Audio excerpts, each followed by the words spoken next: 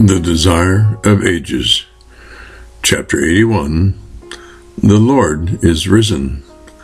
This chapter is based on the book of Matthew, chapter 28, verses 2 through 4, and chapter 11, verse 15, by Ellen G. White.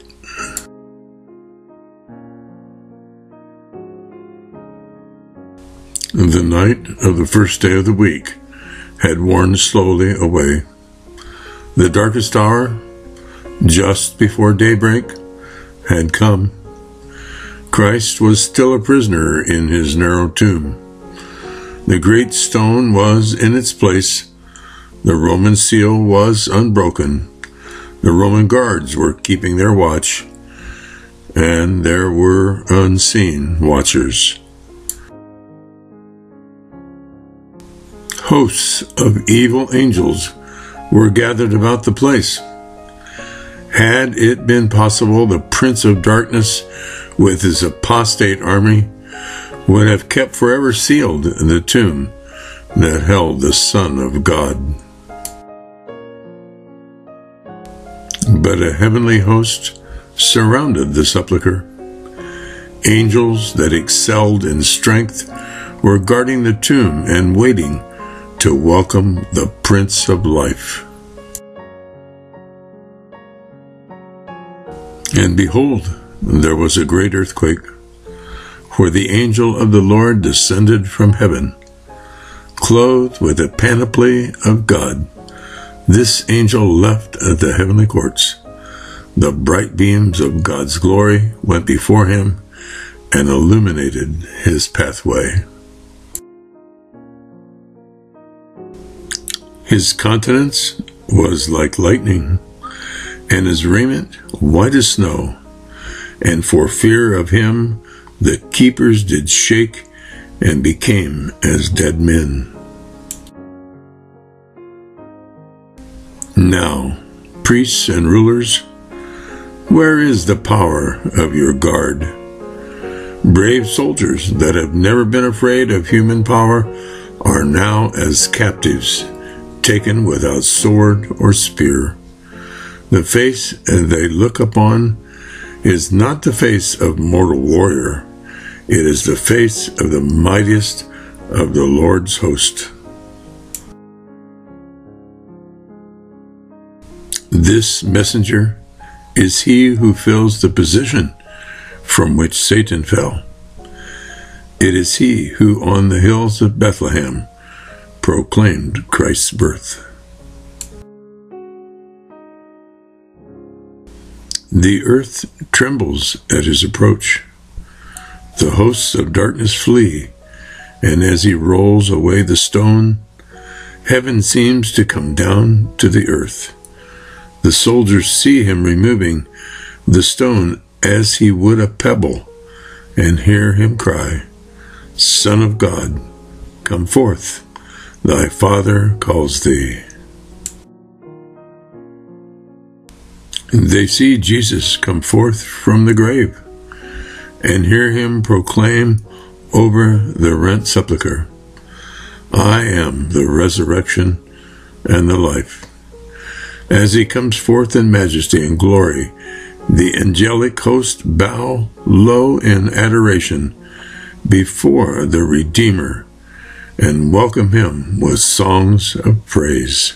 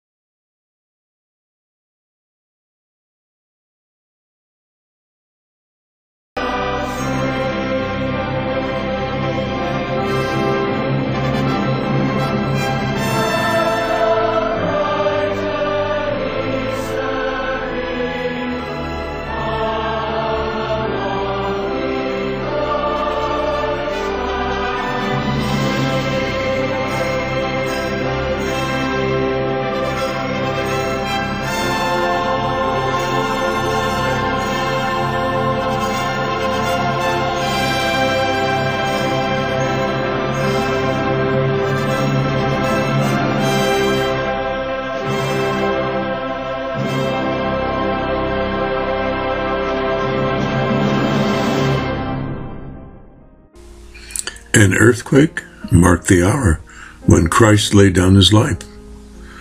And another earthquake witnessed the moment when he took it up in triumph. He who had vanquished death and the grave came forth from the tomb with the tread of a conqueror, amid the reeling of the earth, the flashing of lightning, and the roaring of thunder. When he shall come to the earth again, he will shake not the earth only, but also heaven. The earth shall reel to and fro like a drunkard, and shall be removed like a cottage. The heavens shall be rolled together as a scroll. The elements shall melt with fervent heat.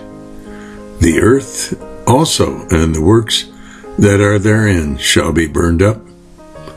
But the Lord will be the hope of his people and the strength of the children of Israel.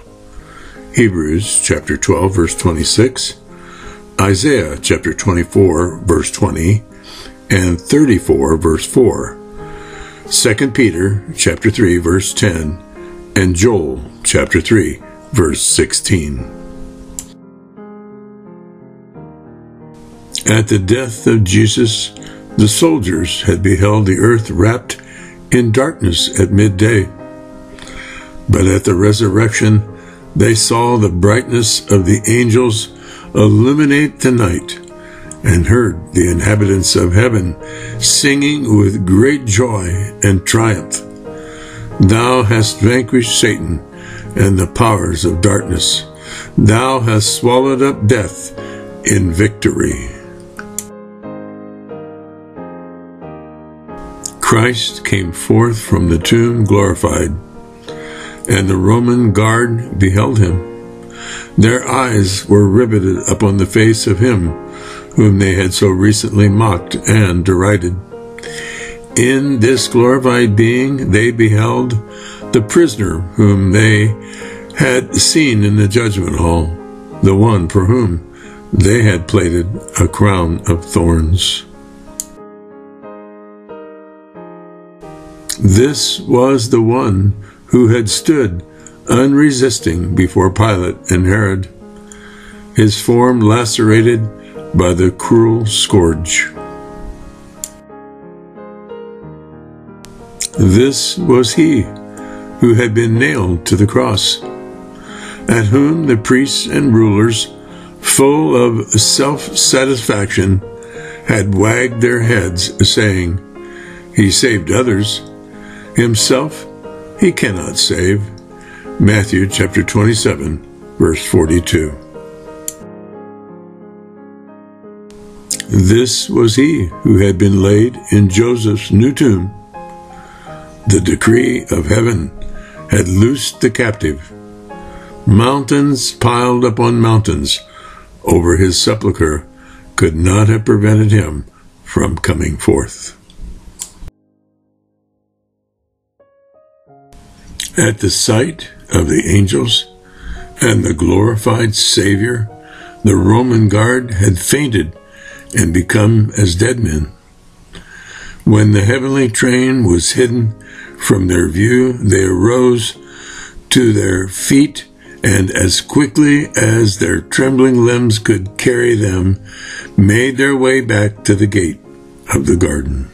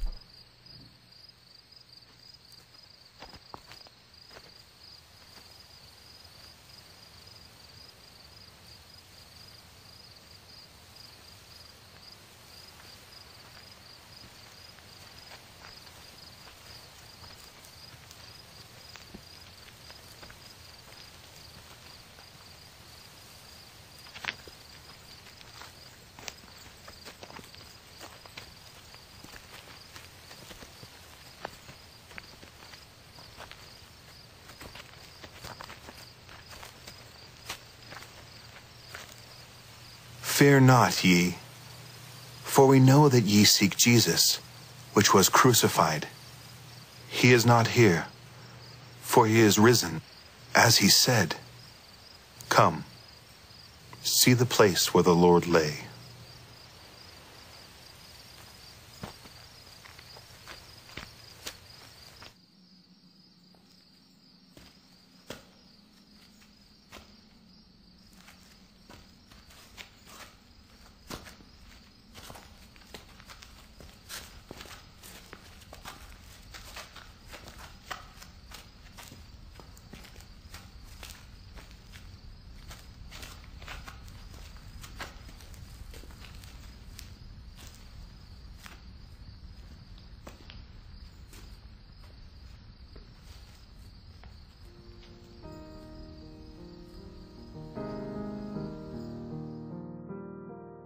Staggering like drunken men, they hurried on to the city, telling those whom they met the wonderful news. They were making their way to Pilate, but their report had been carried to the Jewish authorities, and the chief priests and rulers sent for them to be brought first into their presence. A strange appearance those soldiers presented, trembling with fear, their faces colorless. They bore testimony to the resurrection of Christ. The soldiers told all, just as they had seen it. They had not had time to think or speak anything but the truth. With painful utterance, they said, "It was the Son of God who was crucified. We have heard an angel proclaiming him as the Majesty of heaven, the King of glory." The faces of the priests were as those of the dead. Caiaphas tried to speak. His lips moved, but they uttered no sound. The soldiers were about to leave the council room when a voice stayed them. Caiaphas had at last found speech. "Wait, wait," he said. "Tell no one the things you have seen." A lying report was then given to the soldiers. "Say ye," said the priests, "his disciples came by night and stole him away while we slept." Here the priests overreached themselves. How could the soldiers say that the disciples had stolen the body while they slept? If they were asleep, how could they know? And if the disciples had been proven guilty of stealing Christ's body, would not the priests have been first to condemn them? Or if the sentinels had slept at the tomb, would not the priests have been foremost in accusing them to Pilate? The soldiers were horrified at the thought of bringing upon themselves the charge of sleeping at their post. This was an offense punishable with death. Should they bear false witness, deceiving the people and placing their own lives in peril? Had they not kept their weary watch with sleepless vigilance? How could they stand the trial, even for the sake of money, if they perjured themselves?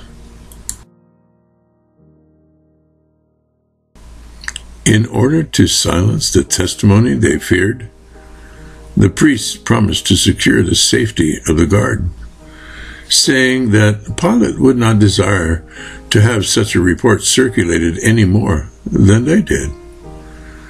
The Roman soldiers sold their integrity to the Jews for money. They came in before the priests, burdened with a most startling message of truth. They went out with a burden of money, and on their tongues a lying report, which had been framed for them by the priests. Meanwhile, the report of Christ's resurrection had been carried to Pilate. Though Pilate was responsible for having given Christ up to die, he had been comparatively unconcerned.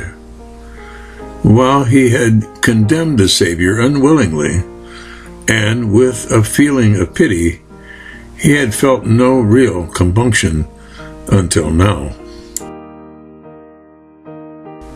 In terror, he now shut himself within his house, determined to see no one. But the priests made their way into his presence, told the story which they had invented, and urged him to overlook the sentinel's neglect of duty. Before consenting to this, he himself privately questioned the guard. They, fearing for their own safety, dared not conceal anything, and Pilate drew from them an account of all that had taken place. He did not persecute the matter further, but from that time there was no peace for him. When Jesus was laid in the grave, Satan triumphed. He dared to hope that the Savior would not take up his life again. He claimed the Lord's body and set his guard about the tomb, seeking to hold Christ a prisoner. He was bitterly angry when his angels fled at the approach of the heavenly messenger. When he saw Christ come forth in triumph, he knew that his kingdom would have an end and that he must finally die. The priests, in putting Christ to death, had made themselves the tools of Satan. Now they were entirely in his power. They were entangled in a snare from which they saw no escape but in continuing their warfare against Christ. When they heard the report of his resurrection, they feared the wrath of the people. They felt that their own lives were in danger. The only hope for them was to prove Christ an impostor by denying that he had risen. They bribed the soldiers and secured Pilate's silence. They spread their lying reports far and near, but there were witnesses whom they could not silence. Many had heard the soldiers' testimony to Christ's resurrection, and certain of the dead who came forth with Christ appeared to many and declared that he had risen. Reports were brought to the priests of persons who had seen these risen ones and heard their testimony. The priests and rulers were in continual dread, lest in walking the streets or within the privacy of their own homes, they should come face to face with Christ. They felt that there was no safety for them. Bolts and bars were but poor protection against the Son of God. By day and by night, that awful scene in the judgment hall, when they had cried, "His blood be on us and on our children," was before them. Matthew 27:25. Never more would the memory of that scene fade from their minds. Never more would peaceful sleep come to their pillows.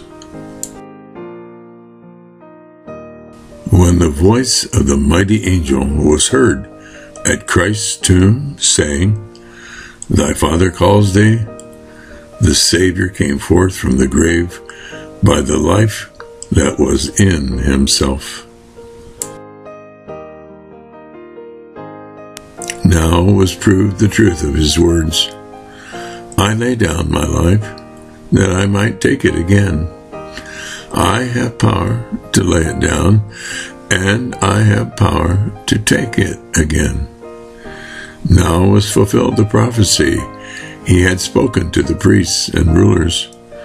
Destroy this temple, and in 3 days I will raise it up. John chapter 10, verses 17 and 18, chapter 2, verse 19. Over the rent sepulchre of Joseph, Christ had proclaimed in triumph, I am the resurrection and the life. These words could be spoken only by the deity. All created beings live by the will and power of God. They are dependent recipients of the life of God. From the highest seraph to the humblest animate being, all are replenished from the source of life. Only he who is one with God could say, I have power to lay down my life, and I have power to take it again. In his divinity, Christ possessed the power to break the bonds of death. Christ arose from the dead as the first fruits of those that sleep. He was the antitype of the wave sheaf, and his resurrection took place on the very day when the wave sheaf was to be presented before the Lord. For more than 1,000 years, this symbolic ceremony had been performed. From the harvest fields, the first heads of ripened grain were gathered. And when the people went up to Jerusalem to the Passover, the sheaf of first fruits was waved as a thank offering before the Lord. Not until this was presented could the sickle be put to the grain and it be gathered into sheaves. The sheaf dedicated to God represented the harvest. So Christ, the first fruits, represented the great spiritual harvest to be gathered for the kingdom of God. His resurrection is the type and pledge of the resurrection of all the righteous dead. For if we believe that Jesus died and rose again, even so them also which sleep in Jesus will God bring with him. 1 Thessalonians chapter 4, verse 14. As Christ arose, he brought forth from the grave a multitude of captives. The earthquake at his death had rent open their graves, and when he arose, they came forth with him. They were those who had been co-laborers with God, and who at the cost of their lives had borne testimony to the truth. Now they were to be witnesses for him who had raised them from the dead. During his ministry, Jesus had raised the dead to life. He had raised the son of the widow of Nain, and the ruler's daughter, and Lazarus. But these were not clothed with immortality. After they were raised, they were still subject to death. But those who came forth from the grave at Christ's resurrection were raised to everlasting life. They ascended with him as trophies of his victory over death and the grave. These, said Christ, are no longer the captives of Satan. I have redeemed them. I have brought them from the grave as the firstfruits of my power, to be with me where I am, nevermore to see death or experience sorrow. These went into the city and appeared unto many, declaring Christ has risen from the dead, and we be risen with him. Thus was immortalized the sacred truth of the resurrection. The risen saints bore witness to the truth of the words. Thy dead men shall live, together with my dead body shall they arise. Their resurrection was an illustration of the fulfillment of the prophecy. Awake and sing, ye that dwell in the dust, for thy dew is as the dew of herbs, and the earth shall cast out the dead. Isaiah chapter 26, verse 19. To the believer, Christ is the resurrection and the life. In our Savior, the life that was lost through sin is restored. For he has life in himself to quicken whom he will. He is invested with the right to give immortality. The life that he laid down in humanity, he takes up again and gives to humanity. I am come, he said, that they might have life, and that they might have it more abundantly. Whosoever drinketh of the water that I shall give him shall never thirst, but the water that I shall give him shall be in him a well of water springing up into everlasting life. Whoso eateth my flesh and drinketh my blood hath eternal life, and I will raise him up at the last day. John chapter 10, verse 10, chapter 4, verse 14, and John chapter 6, 54. To the believer, death is but a small matter. Christ speaks of it as if it were of a little moment. If a man keep my saying, he shall never see death. He shall never taste of death. To the Christian, death is but a sleep, a moment of silence and darkness. The life is hid with Christ in God, and when Christ, who is our life, shall appear, then shall ye also appear with him in glory. John chapter 8, verses 51 and 52, and Colossians chapter 3, verse 4. The voice that cried from the cross, "It is finished," was heard among the dead. It pierced the walls of sepulchres and summoned the sleepers to arise. Thus will it be when the voice of Christ shall be heard from heaven. That voice will penetrate the graves and unbar the tombs, and the dead in Christ shall arise. At the Savior's resurrection, a few graves were opened, but at his second coming, all the precious dead shall hear his voice and shall come forth to glorious immortal life. The same power that raised Christ from the dead will raise his church and glorify it with him.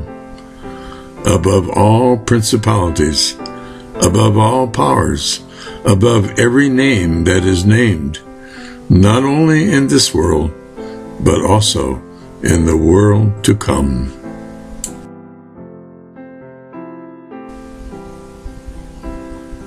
The end, and God bless you. This video was produced and narrated by Gary L. Studebaker.